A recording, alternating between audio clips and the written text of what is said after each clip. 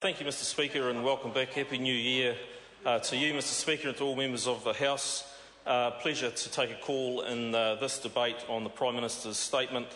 Firstly, can I just acknowledge the Right Honourable John Key for the leadership that he has shown, not only this place but New Zealand, through some very, very difficult and challenging times, and his unflappable, positive and aspirational approach.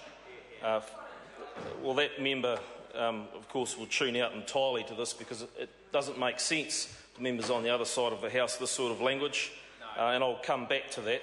But can I just acknowledge the Prime Minister for his leadership and acknowledge the Cabinet of this government, Mr Speaker, a very disciplined Cabinet.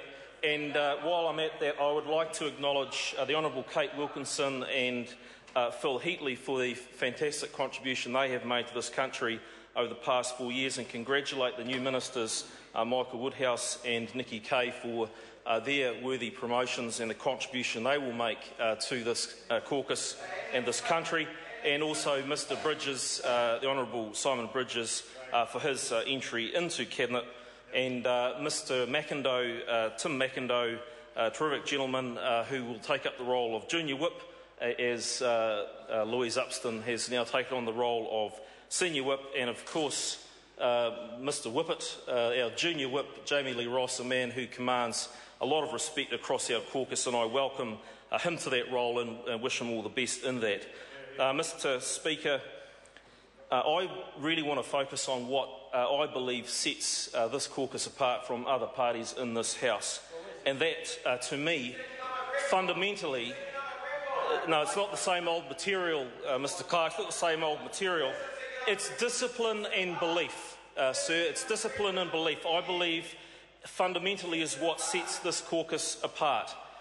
A disciplined caucus, in a great part because of the leadership of our Prime Minister, because of the personalities of the people on this side of the House, but in the main, sir, I believe it's because we on this side of the House know just what sort of focus and what sort of discipline this country needs in these very challenging times. Since the Labour Party were in government, we have seen some unprecedented economic challenges, both with the Canterbury earthquakes, which shaved more than 10% off GDP, devastated our second biggest city, and is something that has brought many challenges for those involved in this entire nation, and a global financial crisis unparalleled since the Great Depression. And this requires nothing but absolute discipline, sir, to overcome. And that is the main focus within this caucus, is the discipline to ride out these tough times. I believe that sets us apart from an opposition who don't want to acknowledge those two significant events, sir, unless it serves their political point-scoring efforts. And that, to me, says a lot about the focus of that particular Labour Party and their friends across the opposition benches. I don't need to speak, sir, about the ill-discipline that we've seen from the Labour caucus. I think the whole country has seen that played out at the recent conference, nonetheless, and no doubt over the next week or so. And I don't want to dwell on that other than to say, whatever is going on there, sir, their focus is inward. Whereas on this side of the House, our focus is outward. And it's outward on Kiwis who need a government to responsibly manage finances.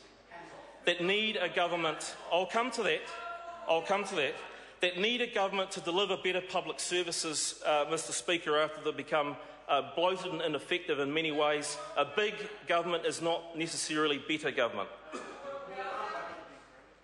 Sir, building a more productive and competitive economy and rebuilding Christchurch, those four priorities are nothing new to this House, and we reiterate, we repeat, we talk about them day in and day out. Why? Because that is our focus, that is our discipline, and New Zealanders expect and want that. And we're absolutely focused on delivering those things for New Zealanders. And that takes discipline. The other important difference, I believe, is belief. Sir, belief in New Zealanders, led again by this Prime Minister who has an unflappable belief in the Kiwi spirit and the fact that we will get on and do what is required in these tough times as a nation. Mr Speaker, Some of the founding values of this National Party are rewarding hard work and enterprise, freedom of choice and personal responsibility. These are founding values of our party, and I think resonate through the core of the policies and the priorities that we see in this government, in our busy schedule, and in those 4 priorities I've mentioned. Mr. Speaker, our policies fundamentally demonstrate a belief in our fellow Kiwis, and in their abilities, their desire and motivation to succeed and overcome the challenges that they face individually and we face collectively, and their willingness to work hard, and a belief that they should be rewarded for that work, Mr. Speaker. If we take a look at the work again from the other side of the House, we hear exactly what I'm speaking about, Mr. Speaker, and that is a total lack of belief in Kiwis. Even in the interjections, they demonstrate their total lack of belief. Mr. Speaker, worst line in 50 years, Mr. Clark. Work and welfare, Mr. Speaker, that is going on. As a member of the Social Services Select Committee, I'm very proud of what the Minister and what our Chair, Sam Lotawinga, and members of that committee are achieving. And I think it epitomises what we're trying to do for Kiwis in very tough times. $22 million a day, our welfare bill. And while that's a travesty in financial cost, the human capital, the human cost is immense, and something that has played out, I think, in so many ways in the last 20 or 30 years, and we're addressing that. And we're taking an investment approach in solving that problem, Mr. Speaker. We are getting around, in particular, young people who, without the support, are staring straight down the barrel of a life or a long time on an adult benefit.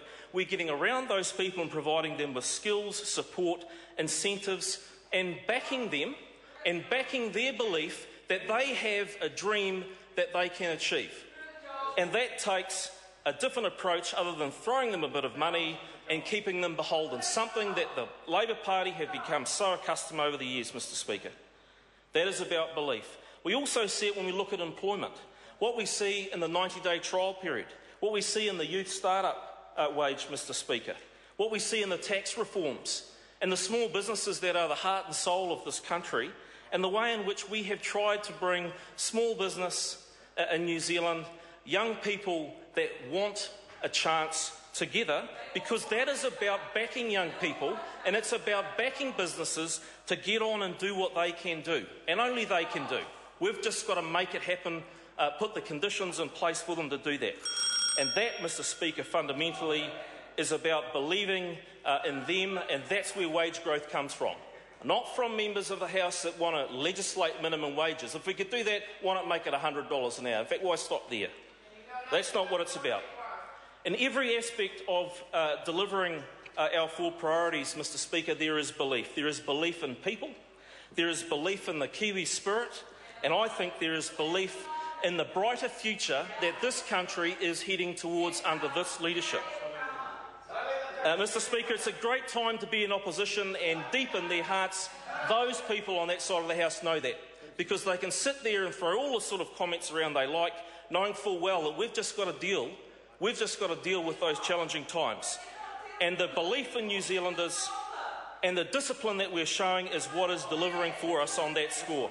And the noise that's coming from the other side demonstrates that, in my belief. What we don't see in the opposition parties is the ability to turn that discipline and that focus into what is right for New Zealanders instead of what is right for them in their inward focus.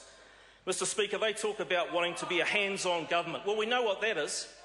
Remember about the shower heads, Mr. Speaker? Yeah, hands in our pockets. Hands in our pockets. It's about more bureaucracy, more tax. It's about more cost. It's about less belief, Mr. Speaker. This government has adjusted to what Kiwis need in these tough times. That's what's making the difference. We believe in Kiwis. We are disciplined, and that is what they are not, and that is why they are there, and long may that be the case. Esanati Lawley Taylor. Well, may I